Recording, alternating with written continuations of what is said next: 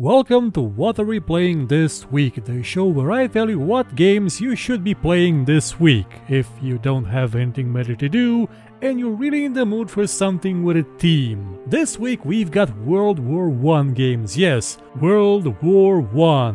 The conflict that ended not because someone won it, but because there were no people left to fight it. So to offset that horrible tragedy, the first game I'm gonna recommend to you is quite colorful and animated and maybe a bit cute.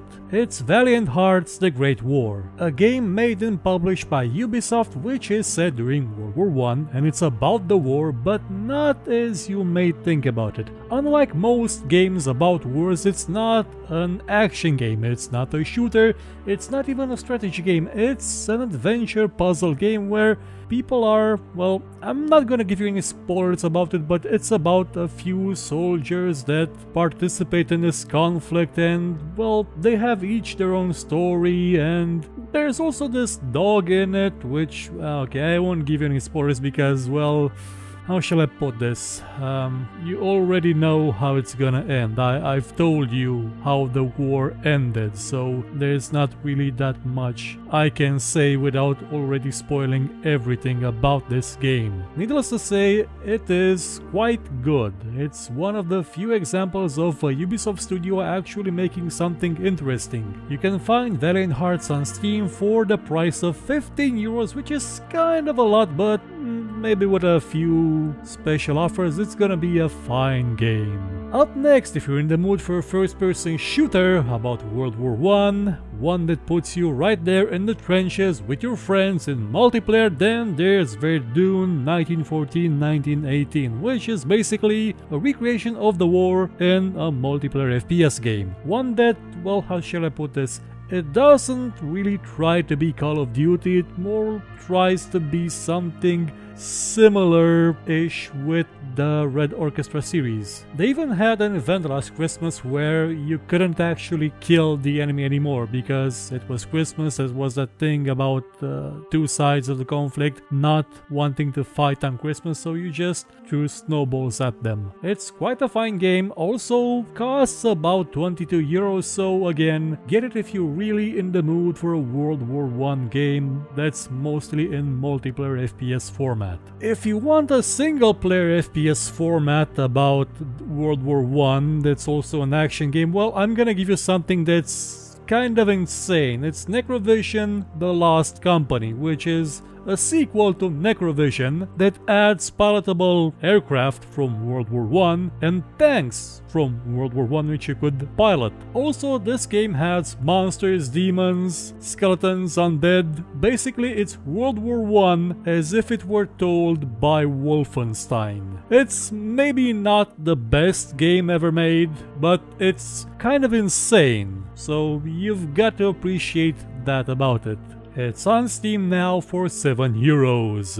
Lastly, if you want a strategy game that's not just another grand strategy game, because basically most grand strategy games about World War I end up being mostly the same, then there's just plainly World War I. It's more or less a modified version of Blitzkrieg, which is a classic World War II game, which is basically a sequel to Southern Strike, which was an even classicer, if that's a word, World War II game. This game is set in World War I. It's a real-time tactics game, though they call it a real-time strategy game because for some reason that's what they call it. It's tactics because you don't produce the units, you already arrive on the map with them. That's the difference between tactics and strategy, in my humble opinion. Strategic would also imply the resource management aspect. Still, as a game about war, it's quite well done. Again, if you've played Southern Strike or Blitzkrieg, you know what you're getting into. The graphics are great. It's that 2D isometric thing that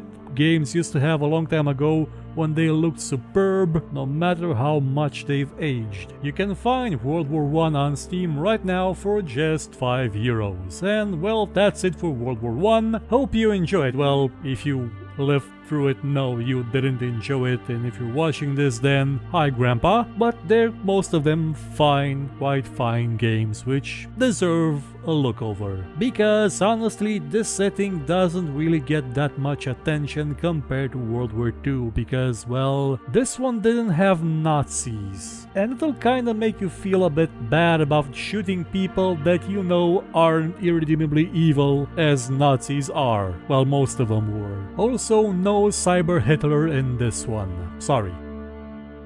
If you enjoyed this show, hit the like button, subscribe, and share it with your friends. Or, if you thought it was horrible, then share it with your enemies and make them suffer. We shall be your weapon of vengeance. But if you liked what you saw, you could, I don't know, maybe donate, because basically YouTube is horrible at revenue, by using the link in the description, or just buy my book. It's a fantasy book about, well, a lot of stuff. I guarantee it won't suck, and if it does suck, you can find me here and complain about it. Unlike some game developers, Ubisoft, I'll actually listen to your feedback.